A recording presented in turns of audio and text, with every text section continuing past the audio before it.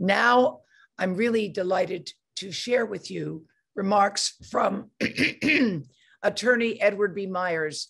Mr. Myers, who has represented government, trade associations, and private clients in regulatory matters over 40 years, was the lead attorney for Environmental Health Trust on this case. And in 2018, working with the Natural Resources Defense Council, they successfully challenged the FCC with respect to the need for environmental review of 5G cell towers and transmitters. In this case, Mr. Myers represented us and the other plaintiffs, Cindy Franklin and Elizabeth Barris, to appeal the FCC decision that they issued, which was not to revise the safety standards. Mr. Myers will speak to us this morning from a recorded interview explaining the nuts of the case and the finding that the FCC failed to comply with legal requirements to review submitted evidence. This case involves an FCC order that was issued in 2019, in which the FCC terminated a proceeding that had begun several years earlier, actually in 2013,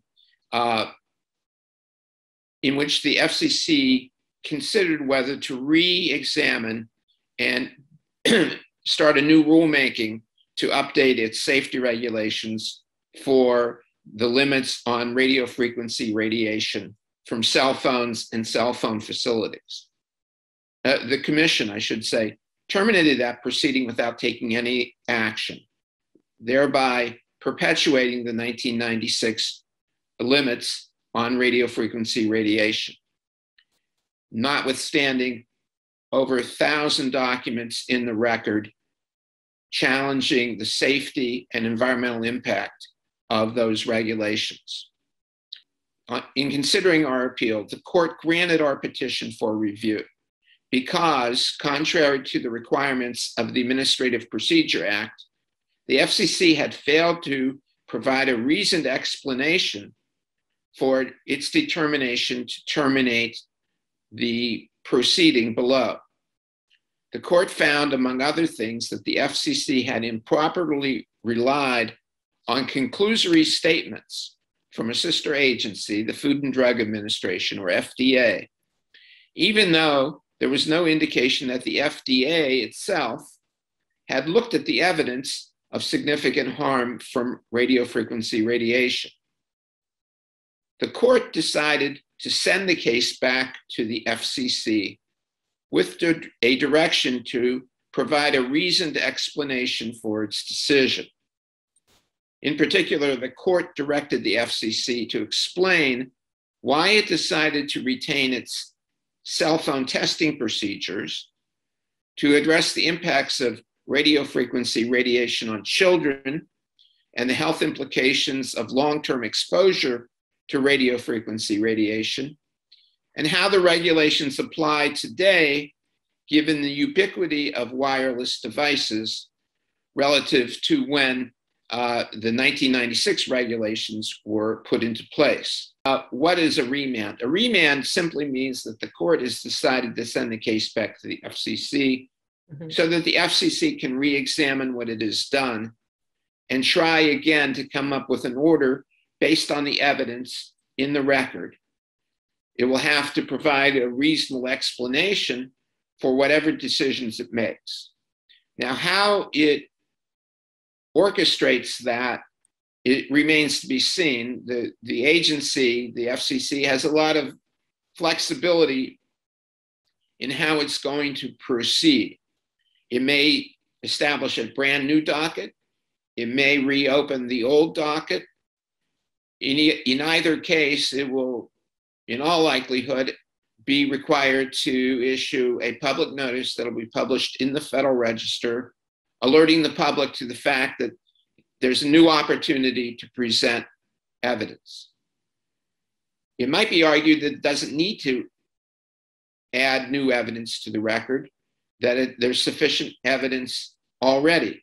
But given the time that has passed since the record was compiled, beginning in 2013, and the fact that the Biden administration is now in power, whereas it was not in power when the decision was issued, it would not surprise me if the FCC reopens the record in order to give the public a chance to submit updated evidence.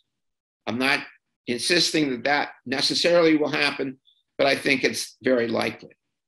So interested persons should keep an eye on the Federal Register for a notice from the FCC indicating exactly how it intends to proceed and whether an opportunity to submit new evidence is going to be provided and what the deadline will be for the submission of the new evidence. The court clearly felt that the FCC's claim that the margin of safety ensured that there'd be no problem with exposure to radio frequency radiation was not sufficient, was not reasonable, really.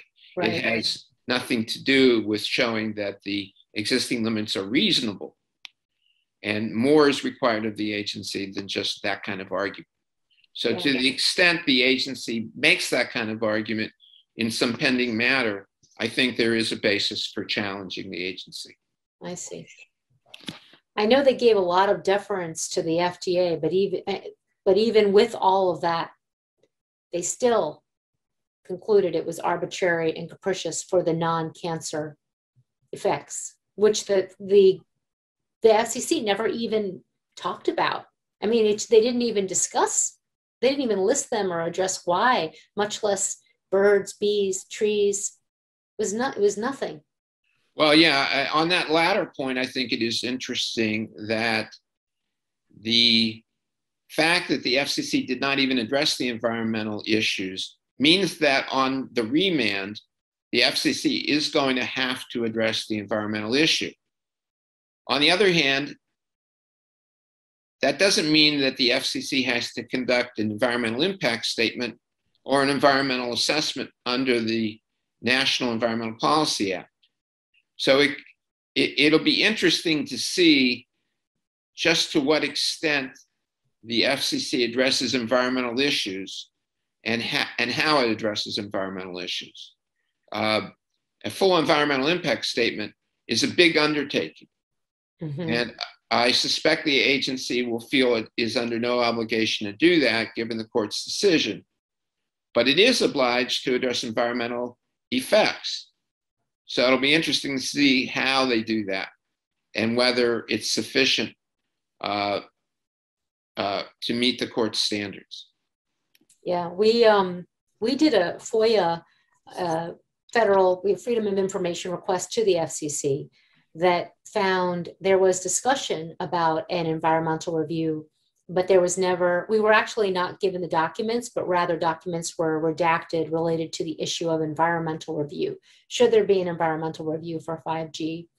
I know that there was so much research on the record on trees, plants, impacts to insects, impacts to bees. So I found it shocking when I first learned about this, that actually the limits were never set to protect animals or wildlife.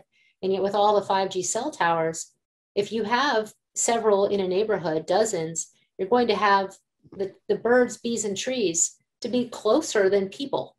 Mm-hmm. And yet we don't even have limits that even considered how would this affect them. And we know that the levels can be hundreds of times more near the antennas. It's not even more than the FCC limits, non-compliant. Well, it's clear that on the remand, they are going to have to look at the environmental effects. I don't want to say environmental impacts because that sounds too much like NEPA, but it may come down to the same thing. Well, thank you very much for joining us and for your incredible work on this case. I cannot thank you enough. Oh, you're welcome. It was my pleasure.